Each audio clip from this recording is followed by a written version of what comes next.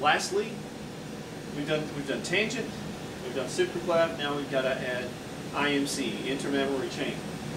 The IMC, as we said, falls along the sternum. Your match lines will be the inferior edge of your superclave and the medial edge of the medial tangent.